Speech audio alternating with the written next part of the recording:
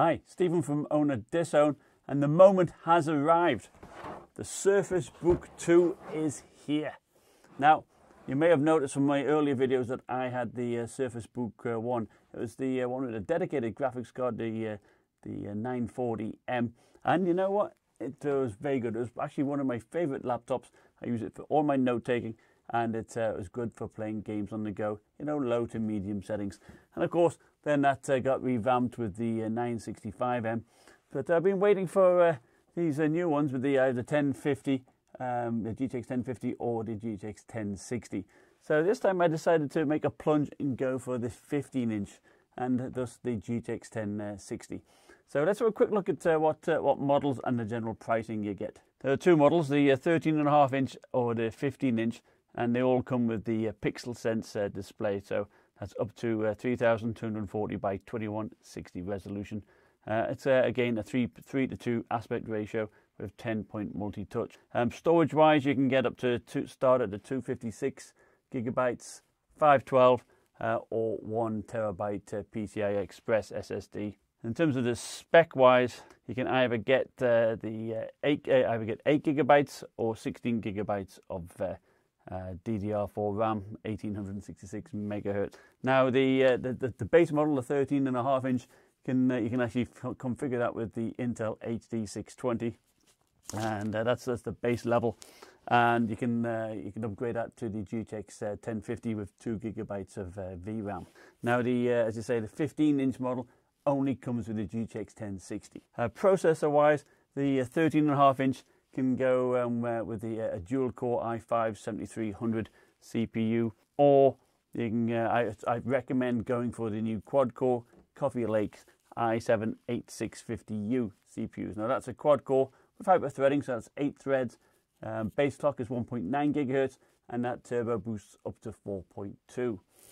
But still, it's only a 15-watt part. So weight-wise, you know, if we're looking at for the 13.5-inch, it starts off at around about 3.38 pounds.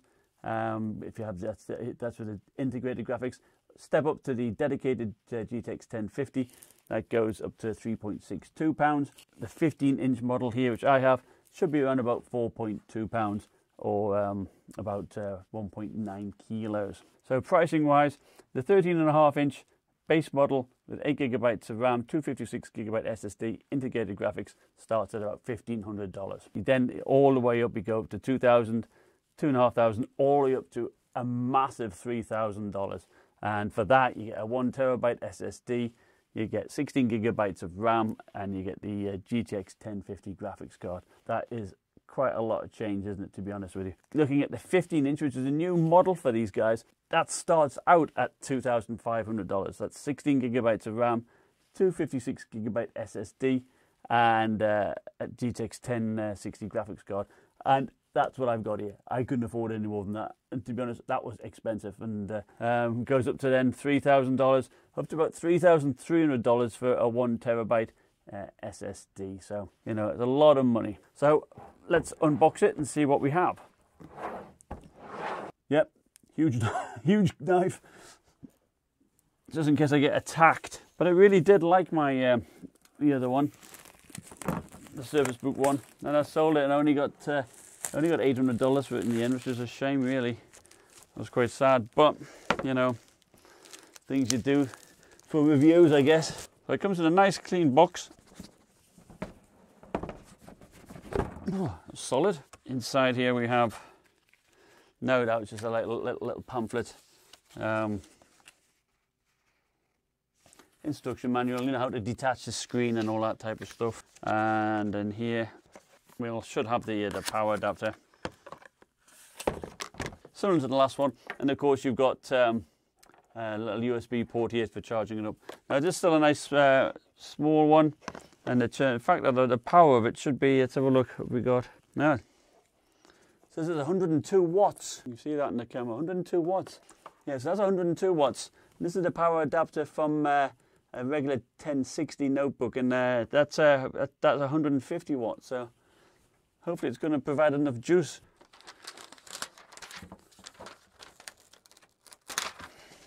It's hard to get into this thing, isn't it?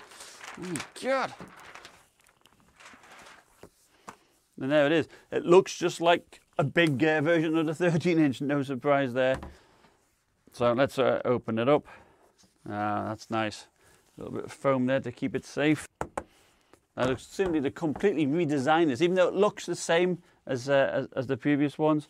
They completely redesigned it. And as you notice, there's no pin in the box, of course. Tight buggers. You've got to buy that separately. It's about $100. The mechanism there to take that off. Now, this is, of course, it's going to be a huge kick-ass tablet, isn't it? And but that came off nicely. And the tablet doesn't weigh much at all. It's very light.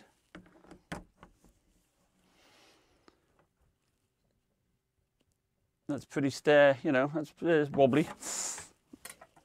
So let's have a look at the size-wise compared to my Lenovo Yoga 720. You got there side by side. About the same, but noticeably it is thinner, a lot thinner here. And thickness-wise, even with the thicker end here, it's still, pretty similar to the Yoga. And of course it tapers there nicely. And it's certainly a lot better build. And looking at the footprint of it, it's slightly deeper in width, but not as long. Not as long, which is nice because that could make it easier to carry in a bag. I do like it. It's got a nice solid feel to it. So let's have a quick look at what we've got in the ports. On the left hand side we have two USB 3.1 Type A ports, a full-size SD card reader, so that's nice.